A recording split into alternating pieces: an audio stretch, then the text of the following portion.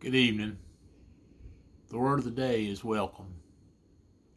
Many years ago, when I was just a young teacher, I taught in another county away from home for a couple of years. The first year I spent in an apartment all by myself.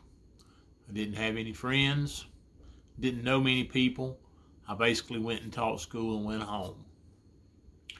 The second year, I started looking for an apartment that would be cheaper than the one that I had and try to save a little money. Well, I found a little garage apartment at this older couple's house. They checked me out before they ever let me move in, and I remember the first few days I was there. The first night the lady called me and she said, "Would you like to come eat supper with us?" And I said, "Well, that'd be nice, I'll do that." So I went over and ate supper with she and her husband. They were an older couple. They had one daughter, but she didn't live in the area. It was just them there. The second night she called me. She said, "We're going to have supper about 6. If you'd like to come over, come on."